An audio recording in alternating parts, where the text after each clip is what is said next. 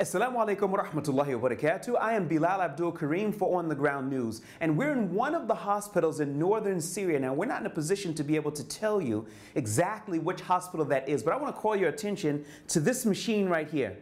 This machine is an ultrasound machine, and everybody knows what this is used for women when they are pregnant and so on and so forth. But as you can notice, no one is here. No one is using it. The beds that are here in the hospital, there's no one here. Why? Because 11 hospitals in the month of April alone have been targeted and destroyed, killing not only patients but staff as well.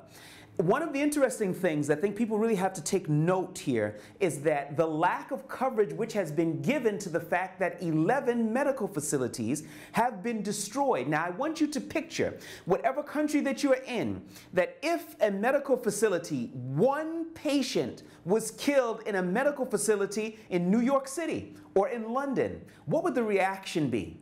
Now, ask yourselves a question.